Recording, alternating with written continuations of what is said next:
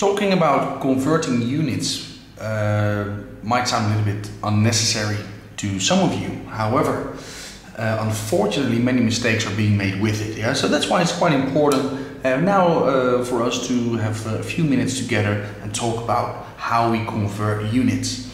And I drew sort of a number line, and I wrote down millimeter, a centimeter, a meter and a kilometer. But I could also have written down a milligram, a centigram, a gram and a kilogram.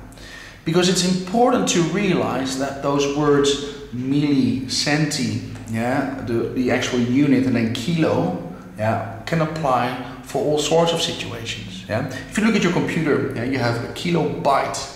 You have a byte, a kilobyte. You could have a centibyte and a millibyte, although that doesn't really exist anymore. But after the kilobyte, you would have a megabyte. So after the kilometer, you could have a megameter, for instance. A kilometer, a kilometer. Anyway, how do we convert?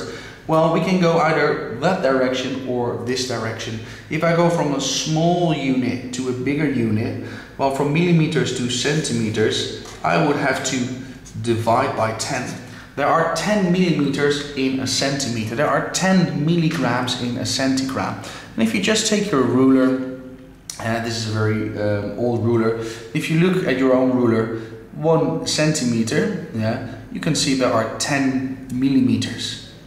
Now if I go from centimeters to meters, I'll have to divide by 100.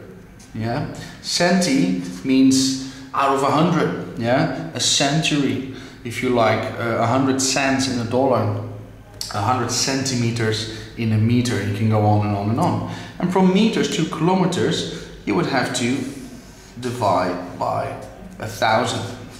Okay, so divide by 10, divide by 100, divide by 1,000.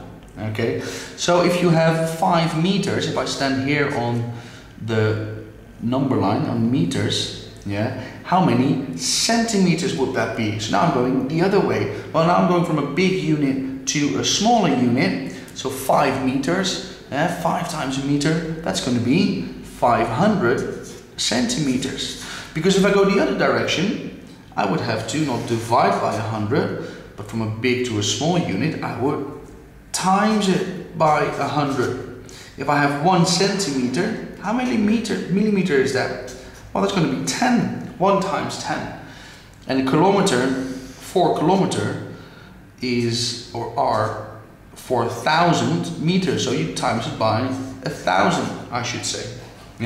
So divide it by 10, 100, 1,000, times it by 1,000, 100, or 10. Okay. Now, this doesn't only apply for lengths, and like I said before, these are also grams, or any situation where you have a milli, a centi, then your actual unit, and then the kilometer or kilogram or kilobyte. Now let's have a look at some example questions in the next video where we can really test our understanding of this. I'll see you there.